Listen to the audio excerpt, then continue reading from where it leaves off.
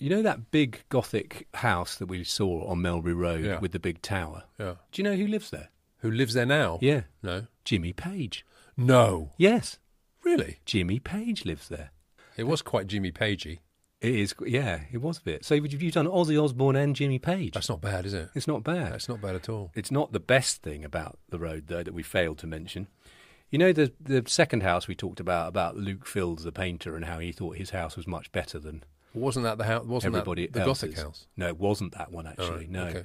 Funnily enough, we missed it because it was covered in scaffolding because it's being done up by somebody else who now owns it. Right. But who bought it off? Michael Winner. Oh. Michael Winner lived in that Luke Melbury Fields Road. house. He was very well for off, wasn't quite a long time. Yeah. Very long. I think his father actually bought it and he inherited it. Okay. So that's the one where he hired a military band to play Happy Birthday to Jenny Seagrove on the balcony. Jimmy Page obviously wrote the soundtrack to Death Wish.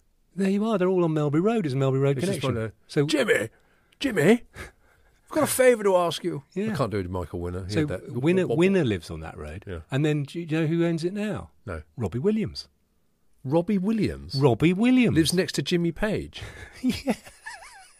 Honestly, it's like Stella Street down there. Yeah, but it's... Honestly. Robbie Williams lives next to Jimmy Page. Yeah, but even in that area, they've all got one. Paul McCartney's got a house down there as well in Holland Park. Very rock. It's rocktastic. It's quite rock. It's rock royalty. Well, yeah. Robbie Williams. Yeah. I suppose when it was Izzie's period, it was all bright young things and artists, wasn't it? I'm surprised. Now it's rock and roll. I'm surprised and Robbie filmmakers Williams can afford to live in that road. So Michael Powell and Michael Can you Winner. imagine them? Powell and Winner. Imagine them popping in. What are you working on, Michael?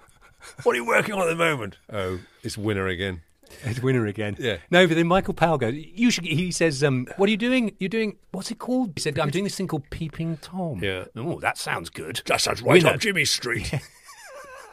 Get Jimmy Page on it. Wow. Yeah, well, there you go. So Michael Winner and Michael Powell living opposite each other on the same street is just brilliant. Very good. Very good.